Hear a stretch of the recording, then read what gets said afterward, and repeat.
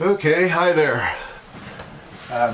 I'm Brian, known locally as about the least handy guy anyone knows. Today I'm going to show you how to deconstruct a trifold sofa. This one is made by Lippert Industries, and it is a full-length sofa, or full-width sofa I should say, and you can see that. It fills the entire width of the back of my rig here. So we're going to get started without further ado. I will tell you that this is only going to take, hopefully, 2 tools. Start by flipping this back up. First thing I want to do is I want to detach this portion right here by removing the cotter pins down in here. Alright, already we need another tool, so I lied, didn't I? Technically, you can pull the cotter pins out by hand, so I didn't lie. But oftentimes they're pretty tight, and so what you'll need to do is get some kind of a tool to pull them out, but these are very loose. That really shocks and surprises me. You gotta move this thing one way or the other to get this guy out of here, and it won't be easy initially. You may need to bend one of these brackets in. Now the good news is that on this at least there's a little give on the pins. I had a choice of tools. Pliers would be good, but in this case I think I'm going to use a crescent because I don't have a lot of grip strength, and I think it's a little easier to just get some angle on this. There we go. So we pop the one side loose, that means the other side no problem. Alright. That comes down this much. Do like that. Now we have one piece to remove from the trailer. Now, one thing I will say is take these cotter keys, put them back in, otherwise you will be buying them again. Once again, not that hard.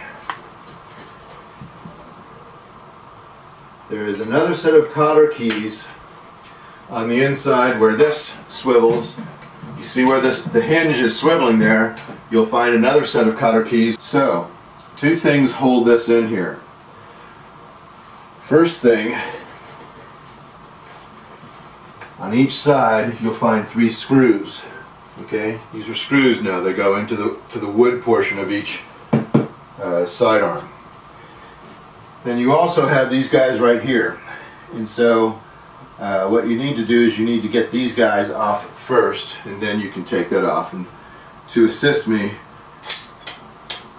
wrench will help hold the nut on the other side. Make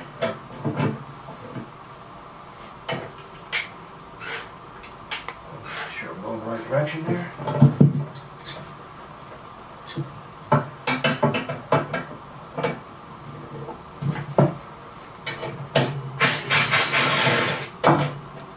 There's one.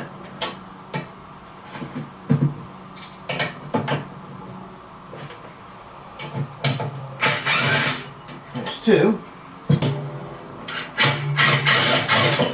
There's 3.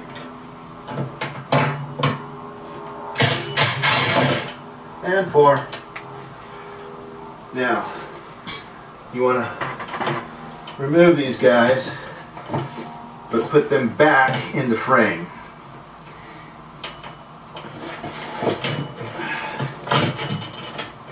These are hinges, so they're not that hard to work with, but you need to be careful once you get the one out. There we go. Let's just pull it out. Okay, starting with this one here.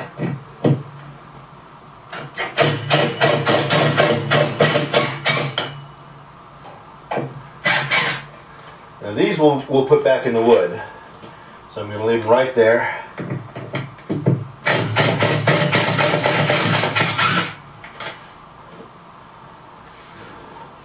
Do the two ends first.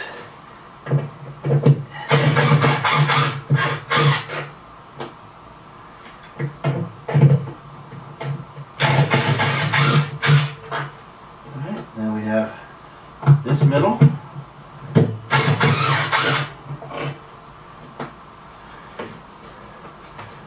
And this middle.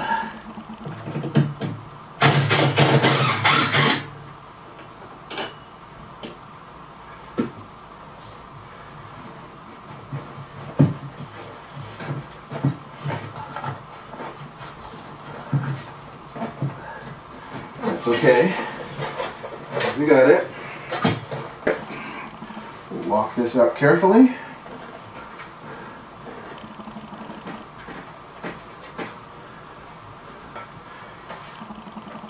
Lest you think we haven't gone very far, don't forget,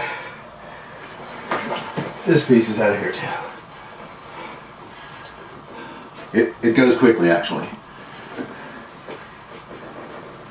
Before we do anything else, we're going to put these screws back in that we just pulled out so that folks will know where they go.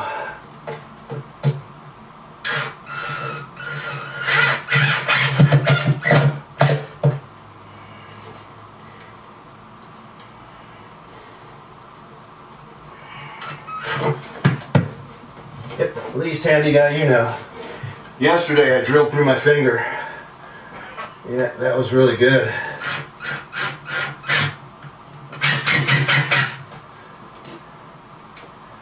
Yeah, that was really good.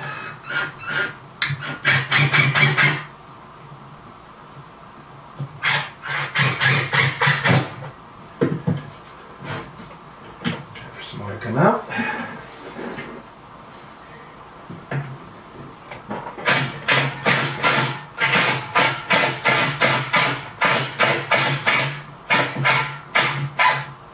These are tricky little bastards here, so you want to be careful with them. They are the screw version of toenailed. Screwed in at the diagonal to get this one bracing piece.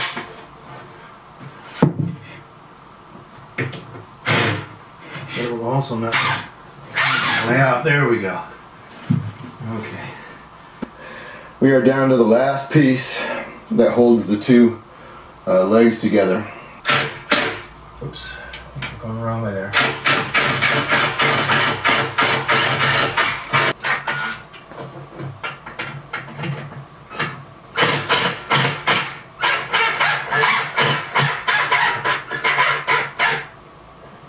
Alright, not quite the last piece.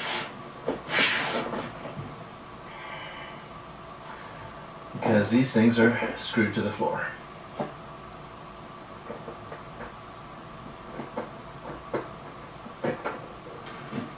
Alright, so without the screaming and shouting that usually accompanies my projects, we have fully deconstructed this sofa and are ready to put the new couch sofa in. Couch bed. It's the latest craze everybody's buying.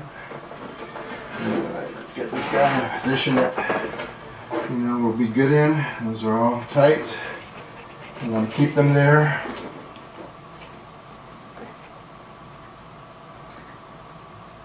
Yep, good.